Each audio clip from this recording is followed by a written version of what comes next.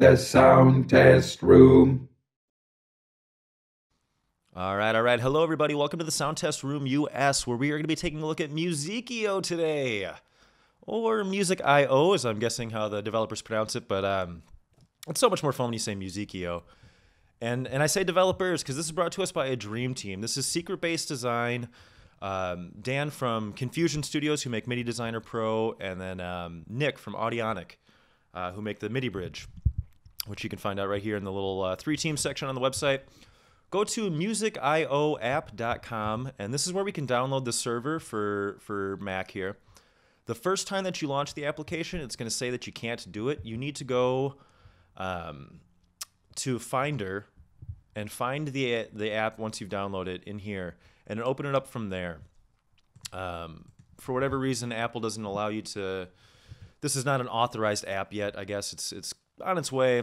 Blah, blah, blah. In any case, if you're having problems, open it up from Finder, and that's how you're going to be able to do it.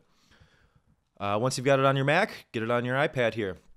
Also works for iPhone as well. Very cool stuff here. And yeah, what this allows us to do is just send audio and MIDI over USB. The audio is not there yet.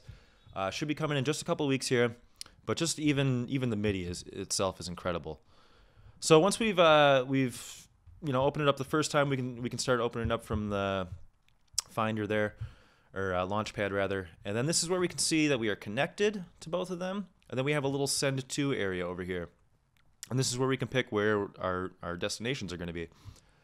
So we want to pick Music IO Virtual, and then inside of Ableton here, which is what we're going to be using today, we can go into our preferences, and this is where we can pick the ins and outs here, making sure that we select Music IO, and then we can pick Musicio over here as well.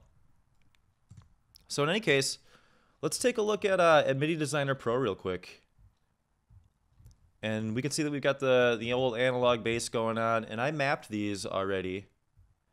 And we can see that I'm changing our filter frequency here. So it's a little quiet right now. Let's turn the volume up. So very cool stuff. So this is controlling our analog bass right now.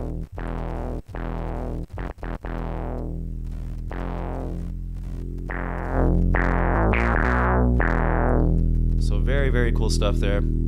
Simple as can be in our ins and outs right here. Looks like we got a little stuck note here. Or is that that's probably just the long release time. Okay, in any case, our ins and outs here. This is where we can just pick, MIDI from. We want the MIDI coming from Music IO. And then in our audio too, this is where, you can send it to other tracks here, blah, blah, blah. But most importantly, you want to concern yourself with the MIDI from Music IO when you're trying to receive on your computer.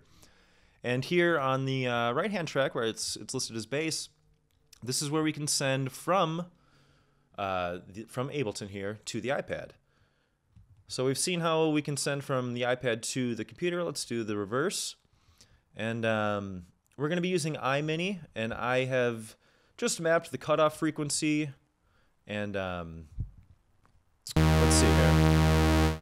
Okay, there we go. You know what? I got FunkBox going on too.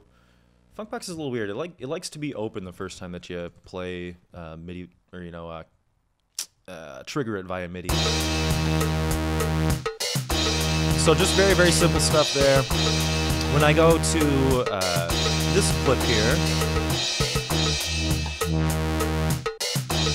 we can see the envelopes here, and I've mapped to number 16 to our cutoff frequency here.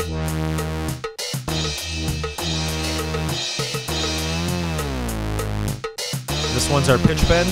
You can see the little ramp up, ramp down there. Follow it over here.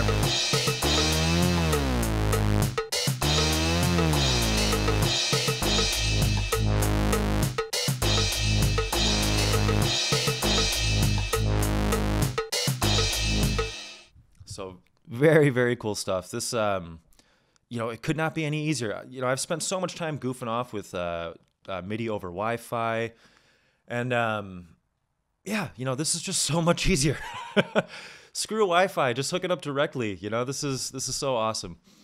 So, as I said, it doesn't have audio yet, but that is on its way, and that is for real going to be the game changer. Once you can send, your files, no more screwing around with FunkBox and stuff like that if you don't want to. You can just play it right from your iPad, play it directly into your computer here.